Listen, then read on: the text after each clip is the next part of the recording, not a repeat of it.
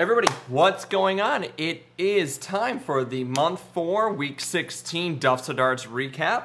I'm Ed. I've been on this journey now for 4 straight months of documenting my progress to get from a 20 down to a 10 handicap in 10 months. Let's recap what happened last week, and then I'll talk about month 4, and then what I got planned for month 5. So a little bit longer of a check-in than the normal week to week. But if you haven't already subscribed, hit the subscribe and like button. This is an every week vlog. Every week I'm going to talk about what happened. If you haven't checked in the other ones, they're all on this channel. But here's how we go for right now for month 4. So last week, practice-wise goes, I was inside. Big shock there because weather is still stupid. It just never ends. With the bad weather, it just never ends. Yeah. Rain, snow, wind, snow, rain. I quit. Still garbage. It seems like anytime I have a nice day here, I'm either at work, so I'm inside my office for 9 hours. Driving the hour to and from work each way, so basically all daylight is shot, all outside time is done, no chance of it, and then weekends they're busy. Weekends I've got dad duty, I've got house duty, I've got things to do, so when the weather doesn't cooperate, it makes it very difficult to go out and practice. So a lot of my inside practice happened again this week. Saturday was my daughter's recital for dance, so before then I was just doing some chip shots. So I put my bucket chair in the corner of the apartment and I stood over there. So I had like I don't know, 20 yards maybe? I don't know, I didn't measure it out.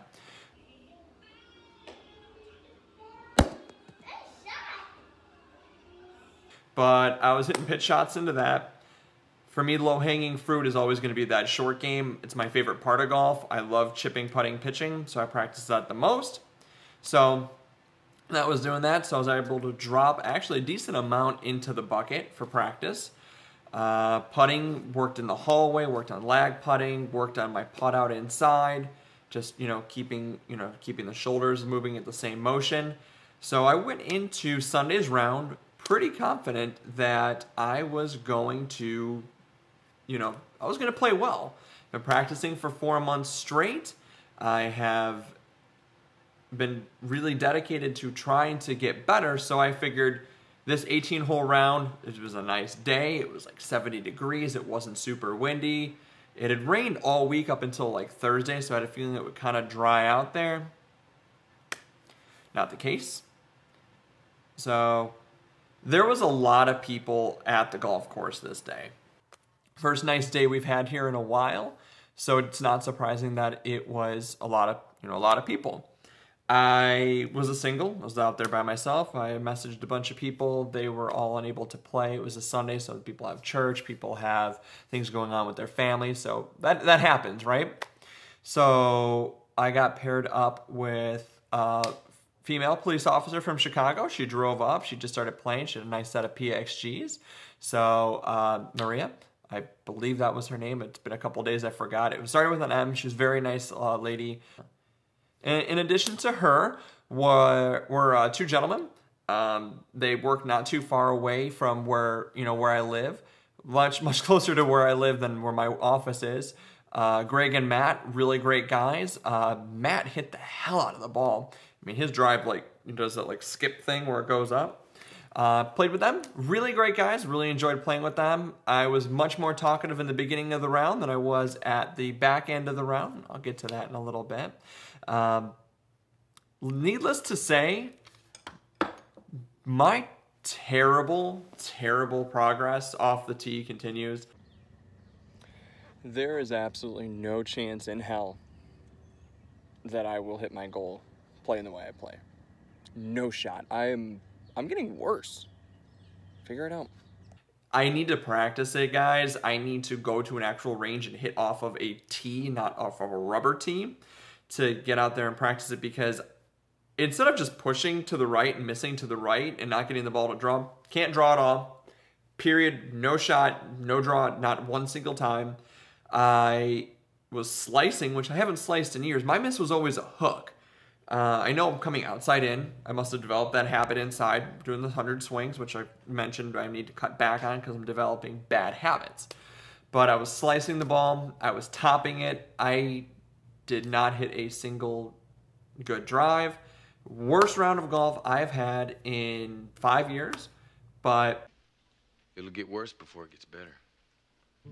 I'm not going to focus on how bad my tee shots were, and they were brutal. They were bad. I need to focus on the positive. So what I practice the most, and you guys hear me talk about it every single week, is my short game. I practice, chipping and putting regularly.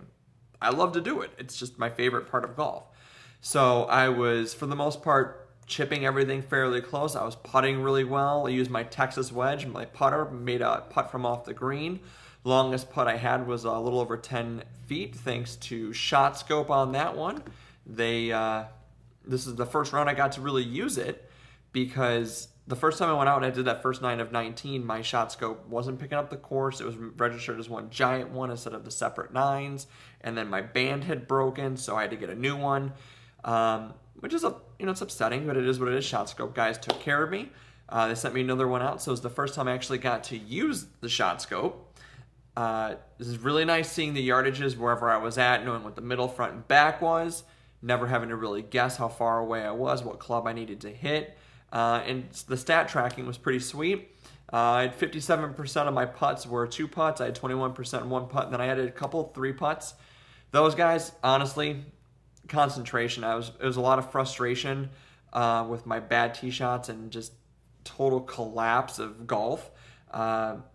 I actually had to pick up on 3 different holes, and I didn't even putt out. I'm just like, I'm done. You're way over par. You've lost several balls. OB or in some water. You don't get to play this hole. So I just picked up. But for other than that, really, really good day putting. Really good lag putts. Really happy with that. That was the round of golf, basically. In a nutshell, the score was over 100. Like I said, I haven't done that in like 5 years. I was always in the low 90s. This was garbage. But we move forward, right? Let's talk about the month. So here's the actual month check-in, right? So I had a goal of 2 outdoor range sessions. Check that out. I did 2 outdoor range sessions.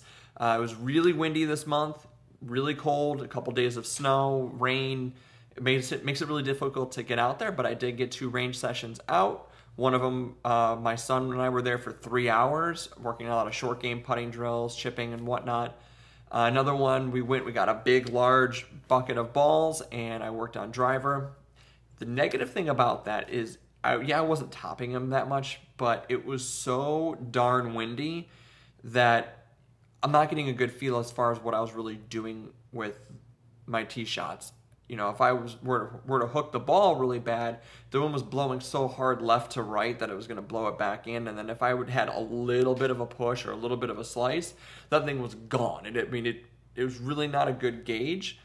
I need to do it more, though, because the drives are killing me. They're putting me in a terrible position. We all know what drive for show, putt for dough, right? But when you are driving so terrible and you're in debt so bad by the time you get to the green, don't matter how well you're putting, you're already in trouble, you're in debt. It doesn't do you any good. So got to work on that more. 9 holes. So like I said, I didn't get to play an additional 9 holes. My goal this month was to do 2 outdoor range sessions, a 9-hole, as well as a stretch goal of 18 holes. Didn't do the short 9, did do the 18. So I missed that, and then because of the weather, I did not do any of those lunch buckets that I talk about. I still have yet to start that this year. Those are going to be really helpful when I start them, but I have not had any outdoor range practice. I have not had any, parking lot practice where I'm chipping, from the parking lot to a flag. None of that has happened. It's been too wet outside. The ground has either been filled with snow or mud puddles. Can't do it. Weather's better. Turning better, so we should see on that. For month 5, the goals this month are pretty simple. We're playing more golf. I need to get out and actually log those rounds, because to get that handicap down, I have to log rounds.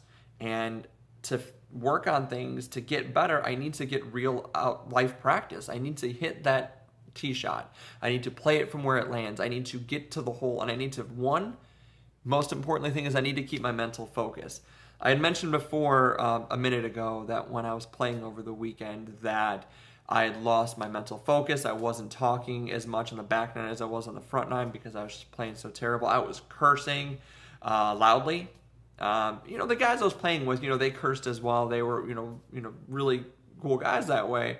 They even, pulled out some music, and shout out to Matt and Greg on this. Before they even played out the speakers and started playing music on the course, which I don't mind, I enjoy it. But shout out to them. They asked me, and they asked the woman that was with us, Maria, if it was okay if they play music, and then they asked what our preference was. So I thought that was a really cool move. So if you guys are watching this, I did mention the Duffs of Darts. Kudos to you guys. Hats off. That was a really cool move.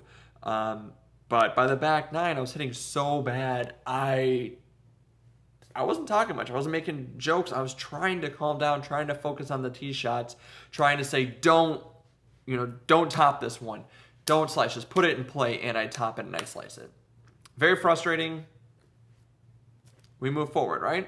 It's all we can do. I had a Roy McAvoy hole. Let's talk about this real quick. So I laid it up to the wrong side of the fairway, had to chip out, and then it was like a 200-yard shot over water. I couldn't really see where the fairway was. It's not a really well-designed hole. It kind of sucks. But I tried to go for the green, missed it by maybe 5 yards. Give me another ball. Drop another ball down. Hit it, miss it again. Give me another ball. Hit it, miss it again. Put 3 or 4 in the water. At that point, I'm way over par. I picked it up, done playing, stopped playing the hole. But that was dumb golf. Shouldn't have done that. Back on track. Another goal with this month that I want to do besides playing more is going to be going to the local course that I'm going to be doing a lot of my 9-hole courses at, or 9-hole rounds. I want to log 2 9-hole rounds and 1 18-hole round this month. The course that's close to my house, I'm going to say it's my home course. It's called Boone Creek. It's 3 separate 9-hole courses. They're all mapped to a shot scope now, so I don't have to worry about that with my stats or my GPS. I'm good there, but they do have a grass range. So before every round, I need to hit a small bucket of just tee shots. That's the biggest part of my game that's a problem. Yes, I should hit some putts before I get out there. Yes, I need to get loosened up with some iron shots, but the tee shots are, for me, they're killing me. So before every 18-hole or before every 9-hole round, if possible, if there is a range there, I need to focus on driver and just kind of get some confidence levels up. To take advantage of more golf in the morning, I'm basically going to be really using that Supreme Golf app I mentioned to you guys last week. It is a cost saver. It is huge, and when I tell my wife I can go play 9 holes of golf for $10 instead of $25, it's really not as hard to argue with. Time-wise, it's going to be rewind friendly. I think Frank and Mike on Golf Visit used to mention this all the time with the USGA being a sponsor. Playing 9, it counts towards your handicap. It's time friendly, rewind friendly. It's good to go. Get out there, log those rounds. I can go play at 6:30 in the morning on a Saturday and be back before my daughter even needs to go to gymnastics, and I can have the entire day to do dad stuff and husband stuff and still work on this goal. So that's what we're going to do. It's Mother's Day weekend. Hopefully you guys out there have done something nice for your wife. I got my wife a nice special little present, us and the kids. Hopefully she likes it. I'm not going to tell you what it is because she watches these, so I don't want to ruin it. Smart. But hopefully you guys have done that. Here's a reminder, if you haven't, go get your wife and mother something for Mother's Day.